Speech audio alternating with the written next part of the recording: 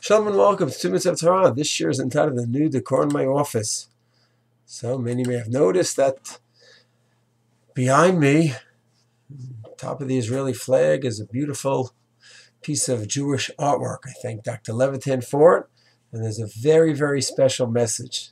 It's a picture of the Mikdash, the third temple, and above it is written, V'techazena eininu b'shuvcha letzion barachamim.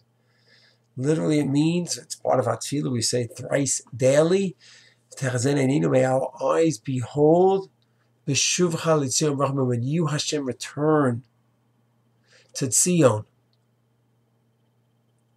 with mercy. So the simple meaning is, Hashem, one day you're going to return. We're going to have the Messianic era. We're going to have a Mikdash back. We're going to have Korbanot back. We're going to have all the Sanhedrins up there. 3 Sanhedrins in the Harabayit Mikdash area. 613 mitzvahs are going to be back again. Hashem, we hope to be alive during that time. That is the simple meaning. But the other meaning, and Dr. Levitan knows how I love this other meaning, is it's from the Talmud of Rav Kook. Of course we want to be Hashem when you return. That's not the request. The request is let our eyes see when you return. When we have kibbutz galiyot and gathering the exiles and the Jews are coming home and we're building up the country and you're blessing all the yeshivas and the kollels and the army, that's you, Hashem, returning. We hope we see. We see it and we're not blind.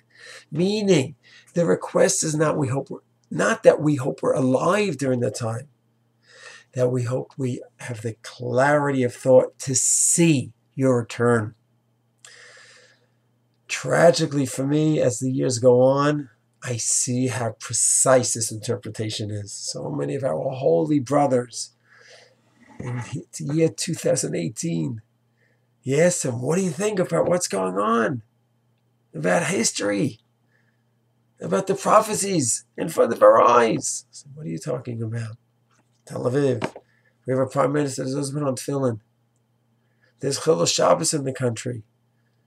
There's horrible stuff. People in Beit Shemesh are eating treif. And that's all true. Bibi is not putting on tefillin as far as I know. And in Tel Aviv, not everyone is showing Torah mitzvos.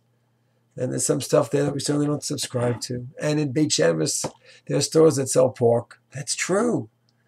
But what about the full picture? What about the fact we can defend ourselves?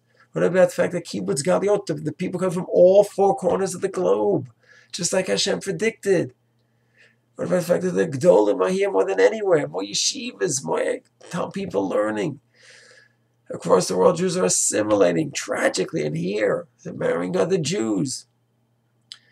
What about the fact that 93% of the Jews here light Hanukkah candles? Do you see what's going on? Do you see? So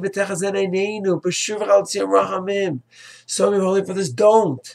They don't see it. It's so tragic. So tragic. And that's why our request is, our tefillah is, I want to be here during this time, Hashem, of course. I want to see it. And I want to embrace it. And I want to be part of it. And I want to appreciate it. I want to have a karta tov to you, Hashem. That's what it says. And that's what that beautiful, beautiful piece of work is behind me. The Mikdash, which we should have the hair of Yameinu speeding in our days, with the request from Hashem, that all of us, all of the holy Jewish people, all of our holy brothers, Hashem, please open their eyes so they could see this glorious, glorious moment of Jewish history. And they could live it and breathe it and appreciate the glorious times that we're living in. Shalom.